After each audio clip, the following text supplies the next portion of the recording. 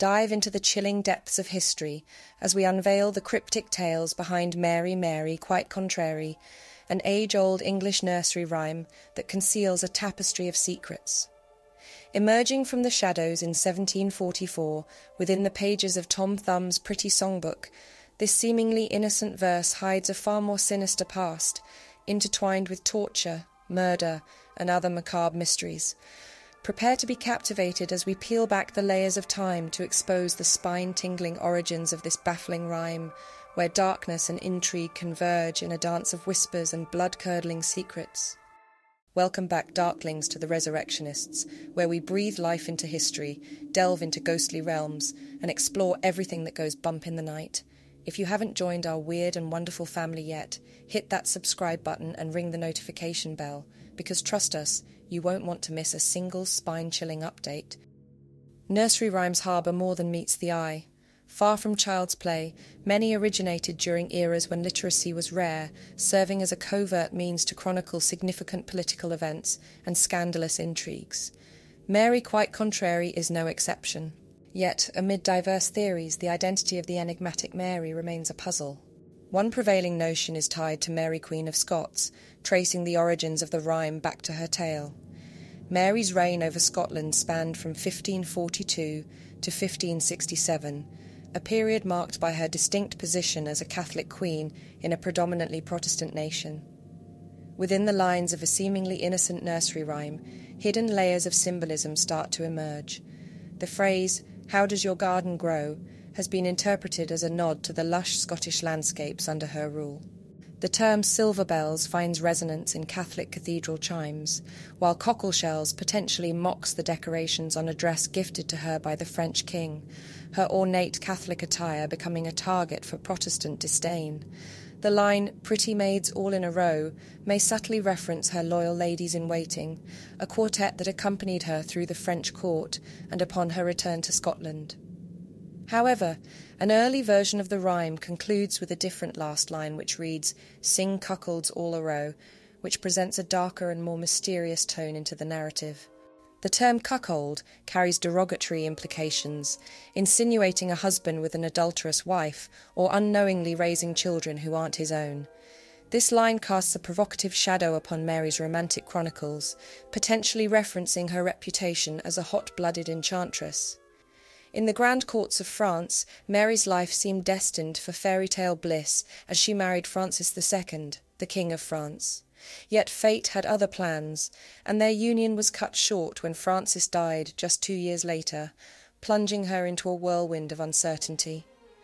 Returning to her native Scotland, Mary's life took an unexpected turn as she crossed paths with the charismatic and fiery Lord Darnley, Henry Stuart. Their union ignited like a tempestuous blaze, fueled by a potent mix of passion and power. But the flames that burned between them cast doubtful shadows, revealing a stormy relationship fraught with struggles for dominance. While Mary was open to co-ruling Scotland alongside her husband, Darnley harboured grandiose aspirations, expecting Mary to relinquish her sovereign authority to him and act as his subordinate. Within months, the fiery affection that had united them turned into seething resentment. Love had curdled into hatred, shattering the illusions of their once enviable bond. Lord Darnley, a young man fueled by his own desires, indulged in heavy drinking and infidelity, his heart straying to various lovers, even to a young and captivating man named David Rizzio. Yet the story took a dramatic twist, as Rizzio, once entwined with Lord Darnley, found his heart captured by none other than Mary herself. Rumours whispered of a secret, passionate affair between the Queen and her charming secretary, painting their connection with forbidden colours. The court buzzed with speculation, and as Mary's belly swelled with the promise of a future king, whispers grew louder that Rizzio might actually be the true father. Jealousy seized hold of Lord Darnley, setting the stage for a sinister plot that would alter the course of history. Together with his father, he hatched a scheme to rid himself of Rizzio once and for all, a treacherous plan with the ultimate goal of manipulating Mary into surrendering her crown to Darnley. In the shadowed cloak of night, on the fateful date of March the 9th, 1566, a palpable tension gripped the palace of Holyrood House. The air was thick with malevolent forces, as Lord Darnley's assembly, A gathering of around 80 conspirators navigated the hallowed corridors of the palace under the guidance of their enigmatic leader, Lord Ruthven. Their destination? The Queen's supper chamber, where an unsuspecting Mary revelled in the company of friends, including Rizzio. As the grand doors creaked open, Lord Ruthven materialised at the forefront, clad in armour, his presence emanating an air of foreboding. In a sombre tone, Ruthven accused Rizzio of dishonouring the Queen, setting the stage for a dramatic confrontation. Mary, no stranger to the art of diplomacy, attempted to defuse the situation.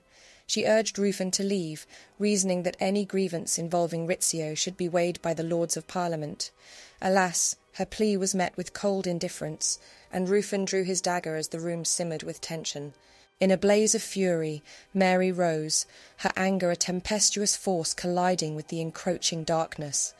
Rizzio cowered behind her, a man ensnared in the midst of a plot far beyond his comprehension.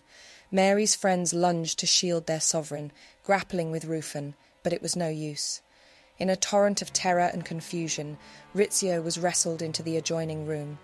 Mary could only watch on in horror, the cold metal of a pistol pressed against her, a reminder of her vulnerability and powerlessness.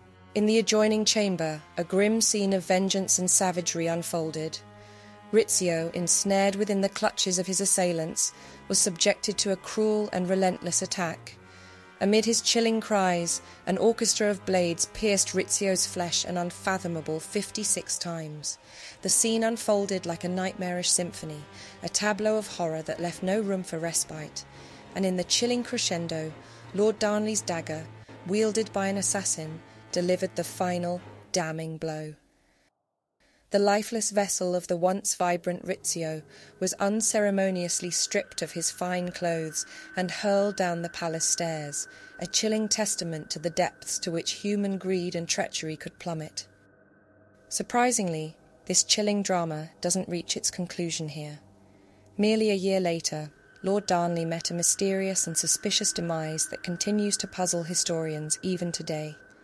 In the cold early hours of February 10th, 1567, a chilling plot unfolded on the cobblestone streets of Edinburgh. The ominous shadow of the old provost's house of Kirk-o-Field, nestled in the heart of the Royal Mile, concealed a tale of intrigue, betrayal, and unspeakable horror. Lord Darnley had sought refuge within the walls of Kirk-o-Field, weakened by illness. Unbeknownst to him, this sanctuary was gradually being transformed into a death trap. An unseen enemy, lurking in the shadows, was orchestrating a malevolent scheme.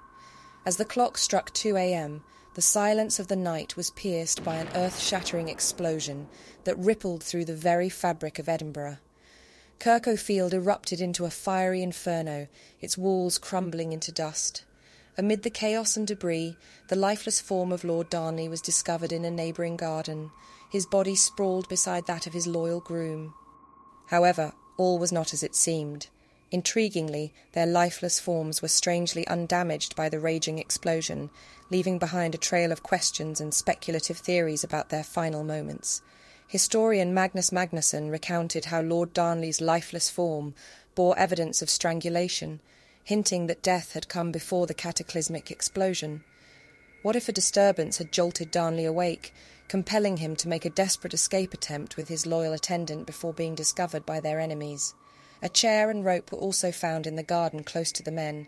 Could they have aided their attempted escape through a window on the upper floor? Was the explosion that followed, a crescendo of chaos, orchestrated to veil their murders, an eerie cover for a sinister act? Queen Mary mourned her husband for 40 days, yet whispers drifted through the city's taverns and winding alleys, painting her grief as a mask for darker truths.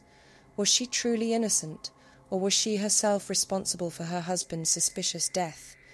In the labyrinth of suspicion, the Earl of Bothwell emerged as a name that would forever be entwined with the horrors of that night. A man of power and shadows, rumours swirled that he had supplied the very gunpowder that ignited the explosion, and a pair of shoes belonging to one of his supporters were found at the scene of the crime. In a matter of days, vibrant placards adorned the streets, while leaflets circulated through Edinburgh. these boldly pointed fingers at Mary, Queen of Scots, and James Hepburn, 4th Earl of Bothwell, alleging an illicit love affair and their involvement in orchestrating Darnley's murder. The stage shifted yet again on the 24th of April, 1567. It is said that on a desolate road between Linlithgow Palace and Edinburgh, Bothwell and his legion of 800 men confronted Mary herself. Whispered words of danger fell from his lips, a warning that the tides of treachery were once more poised to swallow Mary in Edinburgh. With an air of foreboding, he urged her to seek protection in his own castle, Dunbar, an offer that hid sinister intentions. Midnight descended as Mary stepped into the jaws of a trap. Within the walls of Dunbar Castle, a nightmarish ordeal awaited her. Bothwell, his intentions as dark as the night itself, took her captive. Allegations of coercion and a twisted power play coloured the night's events, all designed to lead Mary down a path she could not escape. The days that followed saw a spectacle of manipulation and political manoeuvring.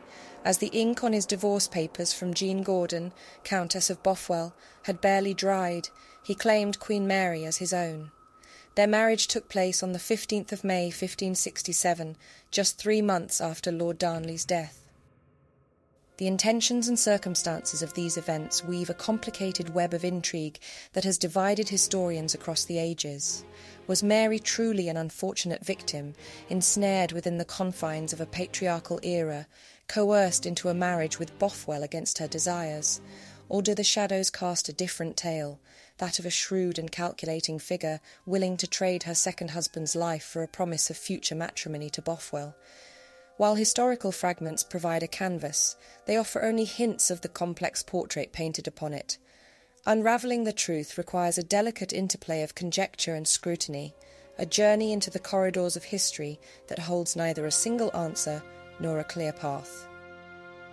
Stories of Mary's scandal-laden romantic affairs ignited a public sensation at the time, making it entirely plausible to speculate that the Mary, Mary, quite contrary nursery rhyme finds its roots in the captivating tapestry of her life. The tale of Rizzio's murder, Lord Darnley's death, Queen Mary's descent into Bothwell's grasp, and the chilling echoes of those turbulent days continue to captivate, to intrigue, and to remind us that even within the most regal corridors, the shadows hold secrets that defy the passage of centuries. However, there exists a belief that the rhyme may allude to a different Mary from the same era, Mary Tudor, known by the chilling moniker Bloody Mary. Born of the union between Henry VIII and Catherine of Aragon, her life became a tapestry of intrigue, betrayal, and a thirst for power. Mary sought to dismantle the foundations of the Church of England, striving to reclaim the Catholic faith that had been cast aside. It was a gambit to regain her mother's legacy, a path that ultimately led to a reign drenched in terror. The rhyme speaks of her being contrary, which could represent the paradox capturing the dual nature of her rule, a queen seeking salvation while sowing the seeds of dread. The line, "How does your garden grow?" is a question that extends beyond the surface. In one interpretation, it speaks of her desperate yearning for a child. At the age of 38, she married King Philip II of Spain, driven by a deep urgency to secure an heir. As time passed, whispers spread about Mary's pregnancy, conveyed through private letters that detailed the growth of her belly and the sensation of a baby's movements. In the early days of May 1555, a rumour ignited like wildfire, news that the Queen had given birth, prompting widespread celebrations in London and the surrounding areas, marked by bonfires and unrestrained joy. However, reality shattered this illusion just days later, revealing the rumour as false. Unyielding, Mary clung to a belief that her child's birth was imminent and issued a statement that God would not allow her child to be born until all the Protestant dissenters were punished, beginning another round of executions. Yet despite the fervour, the cries and the whispers, the promised heir never came. Another interpretation sees the darkness run even deeper still, for the garden in the rhyme could just as easily refer to a graveyard, where each of Mary's executions fertilises the earth with its dark harvest. The whispers of history suggest that the remainder of the rhyme's cryptic imagery holds a key to her reign of terror. Silver bells could be a chilling metaphor for the torment inflicted upon her victims, invoking the image of thumbscrews, cockle shells, a sinister representation of genital torture, and the pretty maids in a row, referencing a grim procession leading to the ominous embrace of the maiden, an executioner's tool of choice. It's a macabre picture, each line unravelling a dark truth hidden in history's shadows. Though intriguing, this theory might be deemed unlikely, as Mary was known to favour burning Protestants at the stake for execution, with little evidence to support the notion that her victims endured the torture devices mentioned in the rhyme. Mary Tudor, a woman entwined in the threads of power and pain, navigated a treacherous landscape where ambition and cruelty walked hand in hand. The rhyme's layers of meaning reflect the complexity of her legacy, a queen of paradoxes, a ruler of shadows, and a figure whose name has become synonymous with a reign of terror, forever etching her place in the history books. Which of these theories do you find most convincing? Or perhaps you have your own ideas? We're eager to hear from you, so leave us a comment. If you enjoyed this glimpse into the origins of Mary Quite Contrary, hit that like button, and please don't hesitate to share which nursery rhyme you'd like us to explore next. Stay tuned because the adventure doesn't end here. We have more chilling tales, haunting history and strange practices to uncover in future videos. Until then, keep venturing into the unknown, unearthing spine-chilling facts and feeding your insatiable curiosity. See you in a future video.